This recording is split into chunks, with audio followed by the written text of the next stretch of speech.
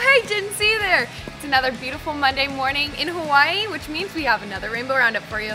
I'm Cheyenne Sibley, and let's get into it.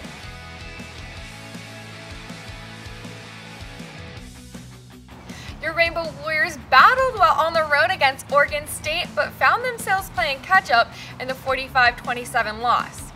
As usual, these last two seasons, Calvin Turner Jr. was turning heads as he scored 3 touchdowns and racked up 191 all-purpose yards. At the same time, wide receiver Nick Mardner finished with 100 yards receiving and a touchdown. The Warriors returned home to host rival and defending conference champion San Jose State this Saturday in the first Mountain West Conference game of the season.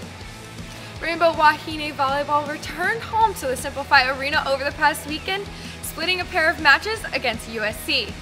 On Friday night, the Bows snapped a 3-match losing streak, defeating the Trojans 3-1.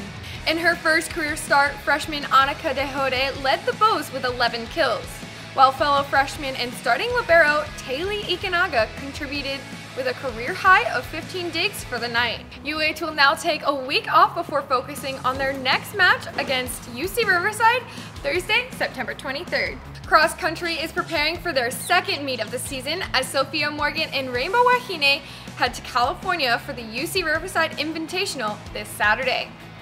Over a week ago, the Bows had a strong showing in the Big Wave Invitational, but this week will be a true test against other Big West rivals. Well, this has been your Rainbow Roundup. I hope you guys are looking forward to Saturday supporting cross country and football. Kayleen and I will be updating you and bringing you along on IG stories. I'm Cheyenne Sibley, and I'll see you next week.